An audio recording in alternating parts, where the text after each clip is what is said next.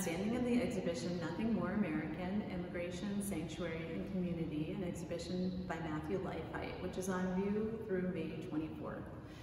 The exhibition was organized in 3 galleries. Each one has a theme, and we're standing here in the first gallery where we dig into the symbolism of the first Congregational Church building in Old Lyme. That building was a big inspiration for this exhibition. We learned last year that it's a place where a family took sanctuary from deportation, and this exhibition was inspired by a series of photographs that artist Matthew Lifehite took showing the family in residence at the church.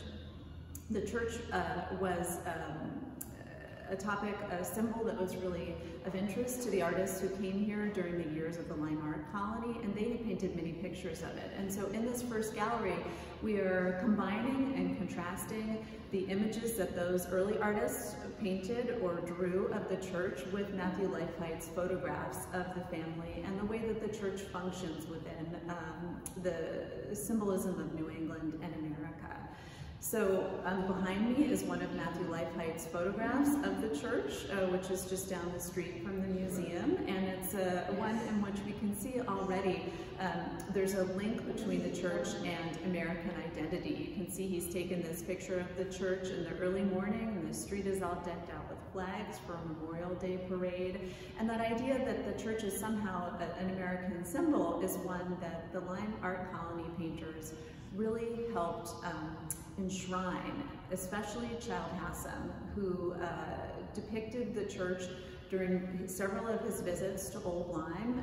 He loved it and really helped put the art colony on the map through the pictures that he made of the building with its beautiful white exterior contrasting with fall foliage. And there's an image here that he did in 1924, many years after his first pictures of the Old Lyme church, showing what a strong kind of affection he had for that building. To him, the church meant that it was a symbol of New England heritage, and he thought of that in relation to his own family's history. He was very proud that his own ancestors had come to America in the 1630s, and so he saw this as a kind of emblem of his Anglo-American family background.